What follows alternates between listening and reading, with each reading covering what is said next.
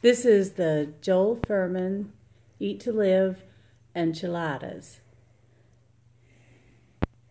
They have chopped onions, bell peppers, tomatoes with frozen corn, black beans, and you cook that on the stovetop with 2 tablespoons of tomato sauce with a teaspoon of chili powder,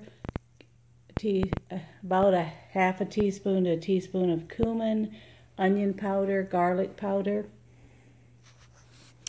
And then you put about a tablespoon in a whole wheat tortilla and roll that up and put them in the oven for about 15 minutes at 375 degrees.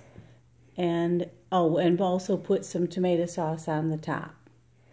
Okay, thank you, Mrs. Jesus. Eat for Jesus. This is Rick, and I'm about to dig in. Hope y'all have a good day.